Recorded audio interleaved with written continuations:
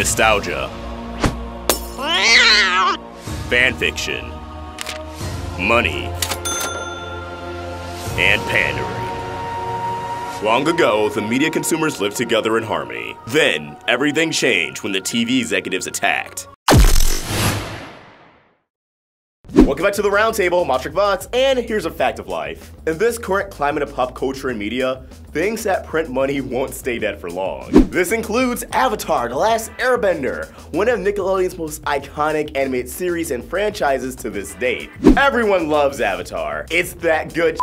Nickelodeon has been consistently breathing life into the series, not just with its sequel series Legend of Korra, but with books upon books. The Search, The Promise, The Rift, those upcoming Kyoshi novels, the ride never ends. Never. We will be wrinkled and old. Our youth lost to the sands of time. Our grandchildren will greet us on our deathbed, holding our hand one last time, holding back tears and saying, "Yo, you read this new Avatar? Did you know Aang did that in his 30s? A whole whale." But not all fans want to settle for just books. There are quite a few who want a third animated series, following a different Avatar, and frankly, I agree. We shouldn't let any possible bad taste Korra left in mouths dictate the future of the series. And well, it seems as if a Series 3 is possible. You may be aware that some of Avatar's crew is working on The Dragon Prince, an upcoming Netflix series. In an interview with said veterans, Inverse inquired about a possible third series, to which the following was stated: "I'm with the fans. I would be thrilled if there was another series.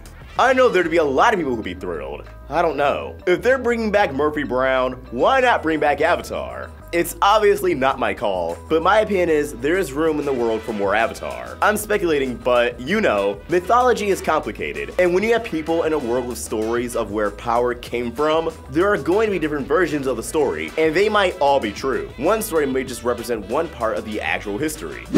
Let me interject. The original series followed Aang, native from the Air Nation. Korra stemmed from the Water Tribe. Complete the 4. Give us 2 Avatar series following an Earthbender and a Firebender. It doesn't even need to be forward from Korra. It can go back in time before Aang. Although I would love for a futuristic environment for an Avatar series, going back would be a great change of pace from Korra. And it would remove the possibility of any Last Airbender or Korra cameos. Something I found rather weak about Korra in hindsight was the implementation of characters from the original series. It made Korra less of an original story, less of a brand new world, when we're constantly reminded of this 78 episode masterpiece ever so often. Even though Korra didn't get the greatest treatment by its network, due to declining ratings and other various factors we'll probably never grasp, don't put it past Nickelodeon to go for something like this. As a full series or just a television special. Their game right now is revivals, revivals, revivals. Rocko's Modern Life Static Cling, Hey Arnold Jungle Movie, Invader Zim Enter the Fortress. This is the world we live in now. Rugrats is even coming back for a brand new series, and the creator of Invader Zim revealed at Comic-Con that Nickelodeon wanted a new season of Zim, but he just settled on a movie because it's infinitely less stressful. Although the selfish nerd in me wants the movie to be successful and for Jonah to go, fine, let's do a new season. And Nick treated Zim horribly, so yeah, clean slate for their shows all around. It's more likely now than ever before, actually. But would you watch a third Avatar series? Let us know in the comments.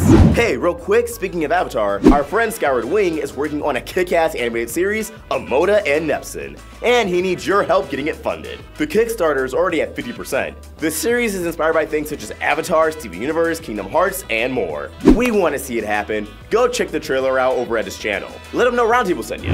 Villainous. Cartoon Network has needed a show like this on their network for the longest time, but for some reason here in North America, it's gotten the cold shoulder by our network. The series started as shorts that continue to air in Latin America as a web series. Following the Black Hat organization, ran by the devious Black Hat, Dr. Flug, Dementia, Cambot, and the Bear in the Big Blue House, the Big Blue Bear Pill Experiment, 505, voiced by Markiplier. Markiplier! Cartoon Network, why aren't you showing this in the States again? Teen Titans Go hasn't had a new episode in a grip, and you've massively toned down with saturating the schedule with it. People can't use that as an excuse anymore. Now, the shorts actually do have an English dub that's serviced online, which is how fans discover Markiplier voices 505. Seriously wasting a paycheck there, CN. But for the longest time, fans were wondering if this would become a full series. And if you're one of those fans, Well, dear viewer, you got what you wanted. Over the weekend, Cartoon Network Latin America posted a video titled Villainous teaser trailer that featured an original bop, tons of Easter eggs to other Cartoon Network properties, maybe we'll do a breakdown of it, and concluded with something villainous comes this way. Oh my god, I want it, I want it! A full series is nothing to be surprised over. This was stated in interviews dating back to months, if not a year, but seeing it come to fruition is something unprecedented. I can't describe the feeling. This show gives me serious Billy and Mandy vibes. We need a spiritual successor to Billy and Mandy in this day and age. Cartoon Network has been lacking a dark, surreal comedy for quite some time.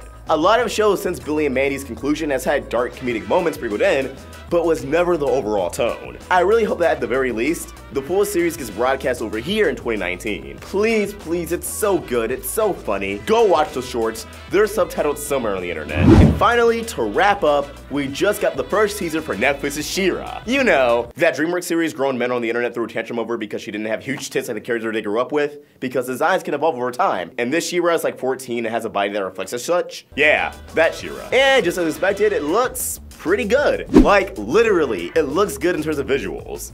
The art and animation is super slick, it looks as if it pulled footage from the show proper, and I'm impressed. It gives us a glimpse of the first episode, the overarching story, and her transformation sequence. Now, I'm not super familiar with She-Ra, so I'm not going to act like this is a holy grail godsend. The reboot we all deserve, but yeah, looks fun. And She-Ra looks like a girl? Sounds like one too. For the honor of Grayskull! But the internet told me she looks like a boy. Yeah, no, I don't see it. Sorry, she actually looks very pretty. Eyebrows on fleek, voice acting is top notch. I think we're in for a good time. And seriously, if you have a problem with the way she looks for being masculine, let it go. Life will go on, the earth will keep spinning. Cut to a clip. Human sacrifice, dogs and cats living together, mass hysteria. But as always, what do you guys think? Should Villainous come to the States? What do you think of the She-Ra teaser? Let us know in the comments below, or tweet your thoughts related to me at AwestruckVox or at Roundtable Vids. We're also on Instagram. Follow me on Instagram. Help the Roundtable grow by supporting us on Patreon. Get perks. Have your name at the end of the video. We actually need your help over at Patreon for a new show we're working on that uses your questions. Link in the description. If you enjoyed this video, please sort of like, share, and if you're new here, subscribe. Hit that bell for notifications, stay in the loop of all things animation. I'm AwestruckVox. This has been your Daily Dose of Cartoon News. I hope you have an awesome day, and I'll see you next time. Peace out.